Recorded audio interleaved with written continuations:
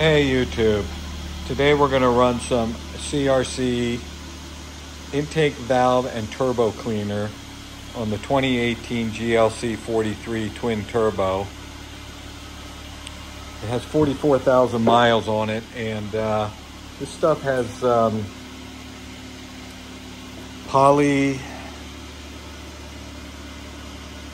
polyetheramine in it, which is the same active chemical in Chevron Techron.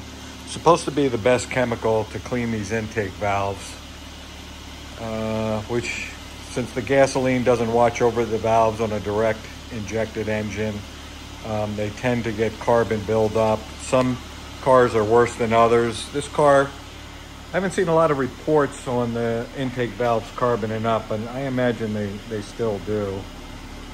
So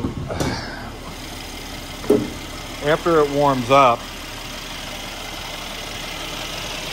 the plan is, this is the turbo pressure valve, which is vacuum operated. And this line right here seems to go into the intake past the mass airflow sensor. So I'm going to pull this hose off and squirt the CRC stuff into this hose right here. It's definitely drawing a vacuum here. And to do this, the car needs to be at 2,000 RPMs according to the instructions. Warm the engine up. Bring the car up to 2,000 RPMs. You spray the CRC in short bursts. You don't want to stall the engine. Once it's empty, you rev the engine up to 3,500 3 times. Let the car sit for an hour, and then take it up to highway speeds for about 10 minutes to blow all the carbon off. So let's go ahead and get the engine warmed up, and then I'll start spraying the CRC into the engine. To get the car to hold 2,000 RPMs, I'm going to use my Bosch drill and just kind of wedge it in there until I get my 2,000 RPMs, which is right about there. And I'm spraying it in.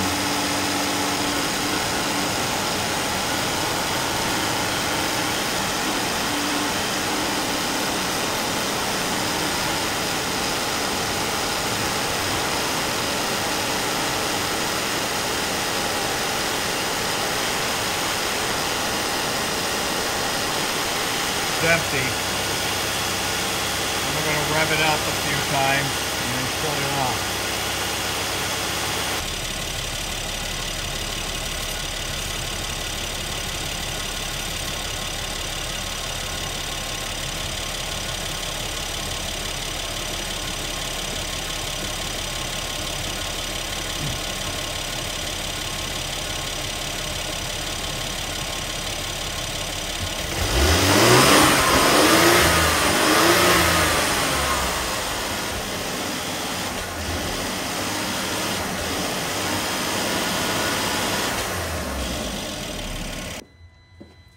All right, we'll let it set for 10 minutes, and then we'll take it out on the highway for 10 minutes.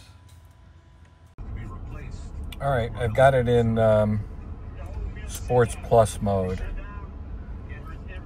to help blow the carbon out.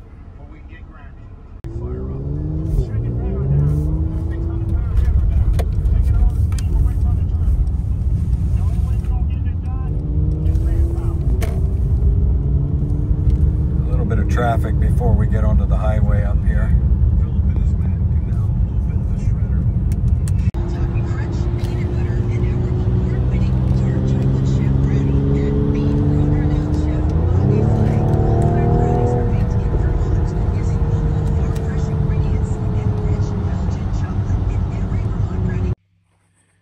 Okay, it's been a couple days since I cleaned the intake valves, and the car is running great, just super smooth, quiet.